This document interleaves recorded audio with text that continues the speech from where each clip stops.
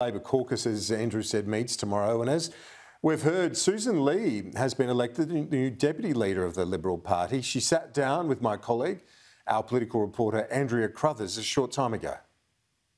Congratulations, it's a massive job ahead. Are you up for it? Absolutely. I've been in the Parliament 20 years. I'm energetic, I'm enthusiastic, and while there are sober reflections to be made on the election result, I just can't wait to get out there and to reconnect with communities, to talk to people, and to demonstrate that our strong Liberal brand is here for the future. Now, on shadow portfolios, typically a Deputy Liberal leader might go for a Treasury role. What will you be seeking? Look, I haven't turned my mind to that yet, and I really mean it. For me, it was about contacting colleagues. By the end of the week, though. Well, look, it was about contacting colleagues, and I have spent most of this week on the phone, but it's really been quite a humbling experience talking to those who didn't make it back here and, you know, really understanding how they are, how they're feeling and what I might be able to do to help, wanting to stay connected with some of our fantastic candidates for the future and just listening. So that's been my focus this week. Back in the party room today to seek the support of my colleagues, which went well, and now it's time to take the next steps with our leader, Peter Dutton. On Shadow Cabinet, should we expect that the Nationals will get an extra spot in it thanks to their proportion being boosted? Look, that's something for the leader to decide and to have those conversations with the new leader of the Nationals, David Littleproud.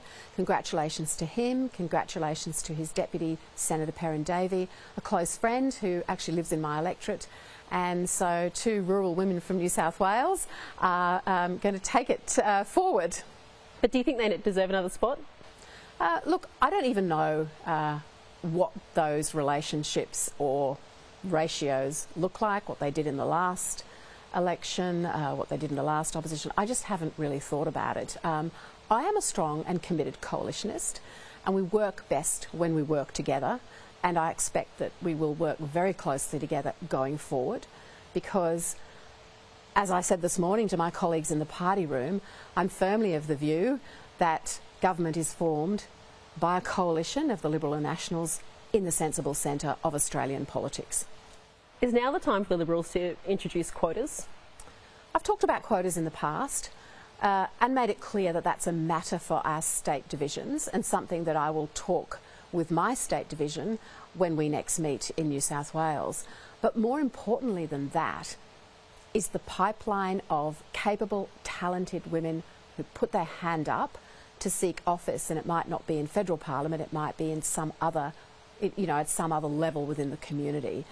But in all of the mentoring and work that I've done on women's issues over the years, that's what I have sought to do, number one, and that's what I will continue to do, to speak with women, to listen to their different perspectives, because they all do have different perspectives for themselves, for their children, for their futures, for their careers, for their families, and encourage where I can. Coming from a regional area, I too often see really bright regional women who are hiding their light under a bushel, who have something to say with passion and purpose, and we want them to put their hand up and be that voice for their community or their issues. You were Environment Minister at a time when the Liberals got obliterated in many seats which were fought on the issue of climate policy. What responsibility must you take for that? We all have to take responsibility for the result, but we all have to interrogate the result carefully, because in different parts of the country, our policies and our platform were soundly endorsed. So we shouldn't step back from that, and we shouldn't apologise for good policies that refer to the sensible centre, but also played our part internationally when it comes to climate.